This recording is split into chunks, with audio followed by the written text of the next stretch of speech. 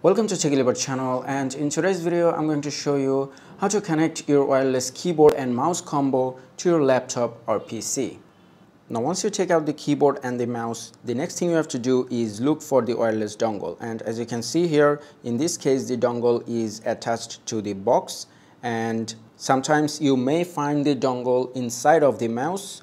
So if I open the battery door of this mouse, you can see that there is a slot here where you can put the dongle, or sometimes you can find the dongle inside of the keyboard, usually on the side or maybe attached to the back of the keyboard.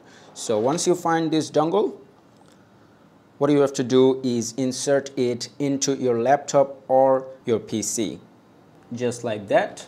And then the next thing you have to do is look for the batteries. So here you can see that Logitech was nice enough to include the batteries in the box. If you don't have the batteries in the box, you need to buy them separately, and after that you need to insert the batteries into your mouse and also into your keyboard. So this keyboard takes two AAA batteries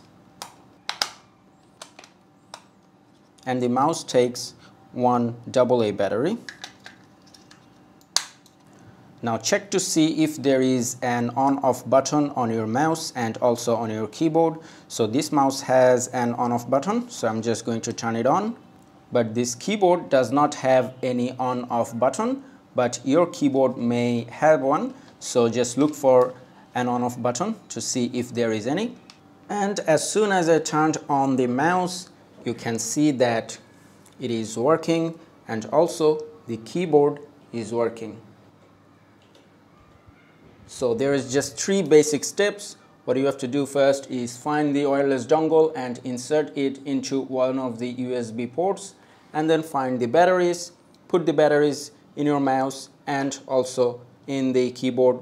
And the last step, if there is an on-off switch, you need to turn it on and your mouse and keyboard will start working right away. And that is how you can connect your wireless mouse and keyboard to your Windows laptop or desktop computer. I hope this video was helpful. If it was, please give it a thumbs up and don't forget to subscribe.